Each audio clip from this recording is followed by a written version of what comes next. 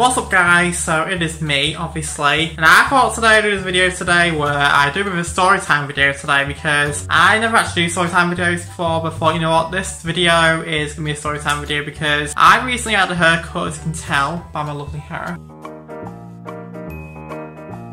And it reminds me of a time where I went to a hairdresser's once in a town in North Wales, and I went to like dodgy hairdressers and he cut my hair really badly and made me bald and was also very abusive towards me as well. So I thought, you know what, I'm gonna tell that story today. So yeah, now I don't normally do story times on this channel because I'm just not a person who really does story times. But yeah, if you're excited to look at the next video, subscribe, I'll do all the things, and let's get started, shall we? So yeah.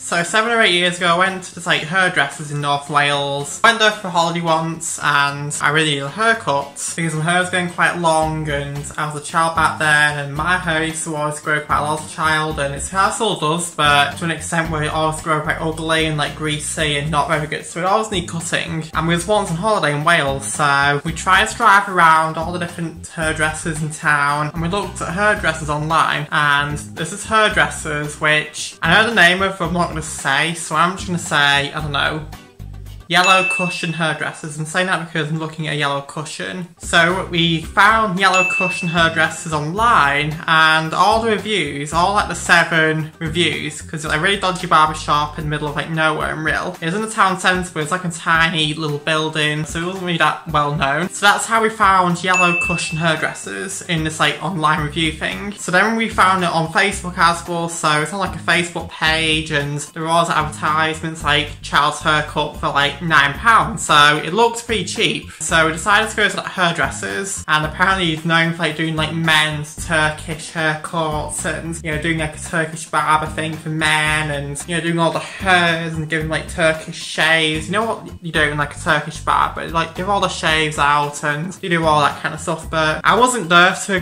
have a shave, I was there to get my hair cut, like just not even like be bald, just like have my hair cut, you know, have all this bit tied up and shortened and have a little shave on the sides. That's what I normally go for, just a simple short back and sides. So we drove up to this like hairdresser place. Is that down like a dirty old street, like an alleyway kind of thing, and we found this like dilapidated looking building. It was like a mouldy old building and it hadn't been painted, like the front hadn't been painted, so it's like this like horrible whitish colour. But also we didn't think anything of it, we just like continued to drive into this like hairdressers, and then we obviously saw the hairdressers which had like this like signage at the front and the window and whatever. So we decided to park up and we walked in this hairdressers, and we walked in and it already stunk of cigarette smoke, and even then I thought, this can't be good. We walked in this like porch thing, and the porch thing was like really dirty. I looked in the walls and there was like kind of like mould everywhere on the walls, and I thought,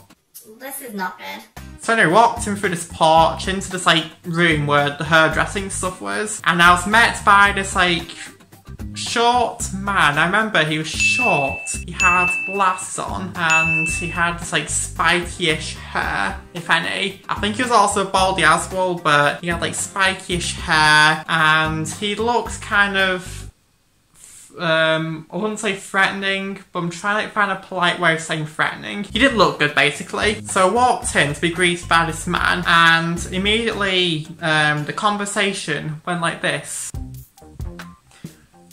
Ding. Hi. Oh, what are you doing here, young man? Oh, I've come for a haircut. You know, because this is a barber's, so obviously a barber's means haircut. Okay. Do you want to take a seat?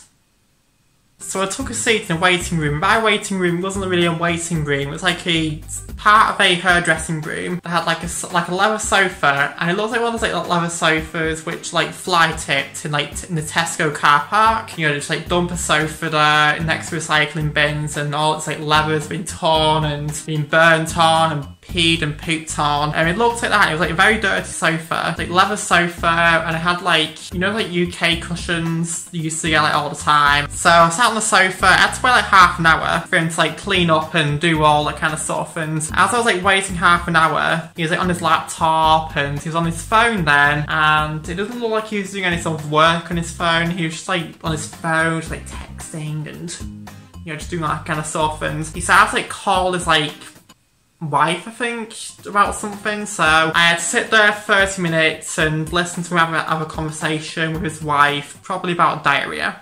Okay. So chicken curry tea then, yeah. Perfect. Right, bye lovey, bye. Come. Coming.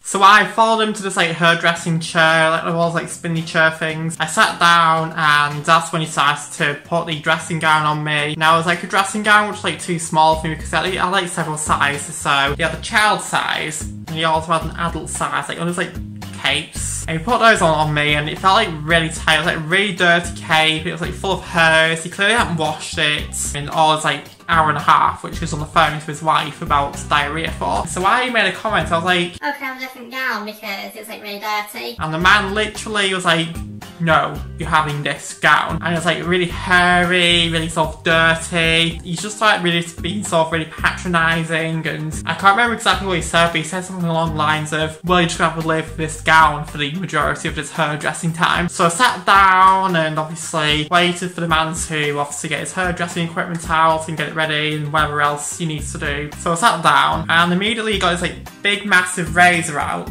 and he didn't even ask me what style I wanted. So I started piping up and I asked for short back and sides, and then he was like, you don't need a short back and sides.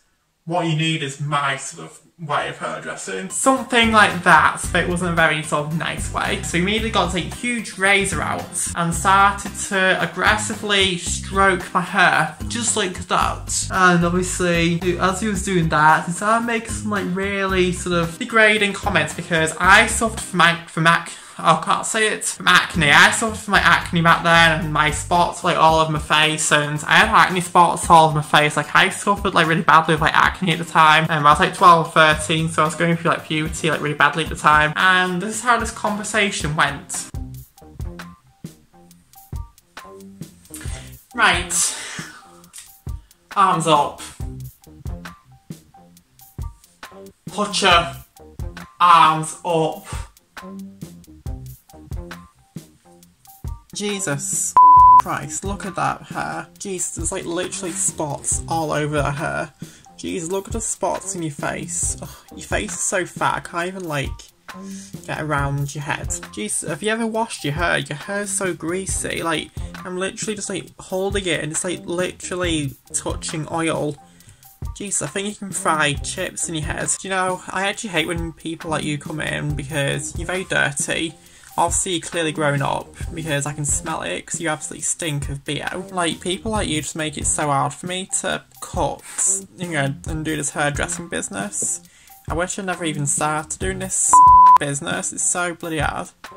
So after that entire 15 minutes of him giving me life lessons in his own fashionable, aggressive way, even though he knows nothing about acne, and I was actually like using a lot of cleaning products at the time for my face. Like I have all kinds of things for my acne, so I had like moisturiser, I had like face wash, I use all kinds every single day for my acne, but my acne just didn't want to go. Like my acne just like wanted to stay and just flourish on my face, just grow on my face, despite me washing every single day, even sometimes twice a day actually. So he had no place in telling me how to shower because one, he smelled bad himself, like he smelled like cigarette smoke and sick and vomit, hence the smell in the room, and also he had a huge like massive beard as which looked really greasy, like you could literally fry a chip on that beard. Anyway, so he basically did that for a whole like 15 minutes, and then eventually he managed to like shave my hair, and as he was shaving my hair I started like twitching very slightly when he very aggressively told me to stop fucking twitching in his exact sort of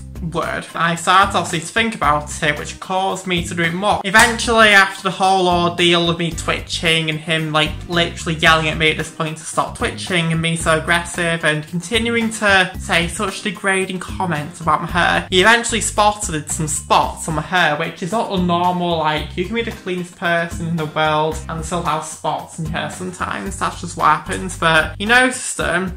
And he noticed obviously my hair was like quite stringy as well, not because I didn't wash it, because I wash my hair every single day, but my hair was still like naturally stringy, and immediately he said the exact same thing. Oh my f***ing god, this hair is such a f***ing nuisance. And that continued for a good 5 minutes whilst he was shaving the back of my hair. And I didn't ask for number one, but as soon as he started shaving the back of my hair, here's when my hair started to look quite different, I should say. Like he cut to like a number one, but he cut it so short to the point where all this was like here. And then he started going into my ears as well, and he was not gentle. Like he started banging right into my ears, like the razor thing started going right in my ears, and it really sort of hurt my ears. And I was scared of like saying anything because he'll like probably yell at me or something. And before you know it, he was done, and what was left behind was this huge sort of like really shaved off hair. Like he carried left a red mark on my hair. And he then decided to, of course, start shaving this hair. So I would normally ask for a tidy up, just like I was tidy up with, like, or even cut it a tiny bit shorter. But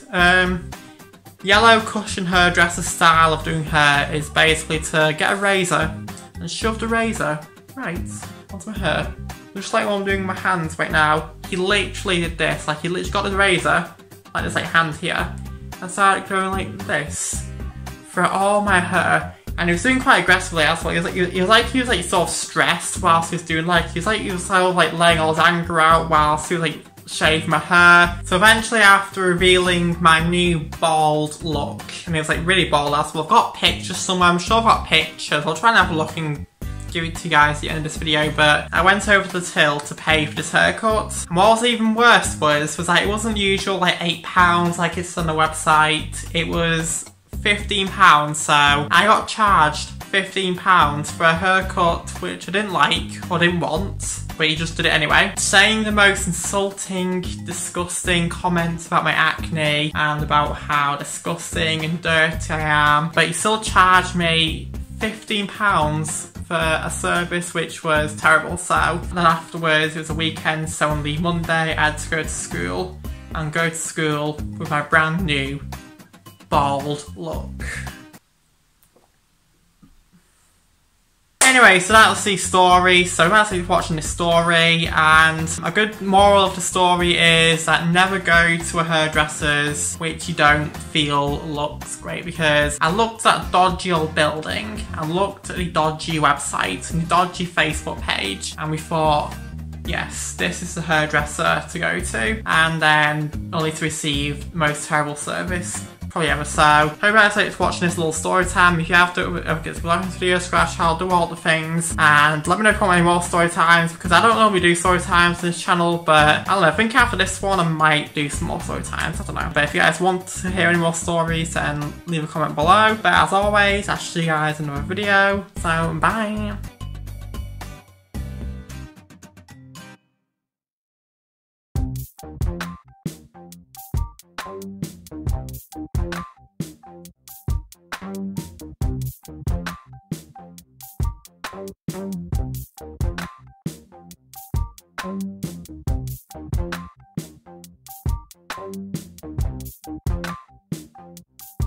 Thank you.